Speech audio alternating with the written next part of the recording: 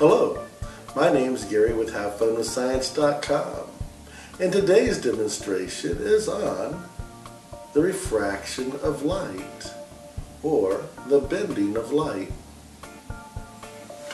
When light travels, it always travels in a straight line, unless it comes in contact with another substance, such as water. When light passes through water, it will alter its direction. Now, when light changes direction by coming in contact with another substance, like water, it's called refraction.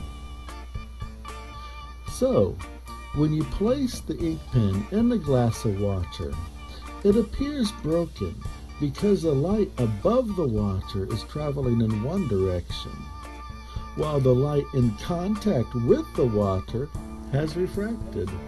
It has literally changed directions or altered course. Since the light has changed course, your eyes are receiving two separate images of the ink pen, one from above the water and one from below the water.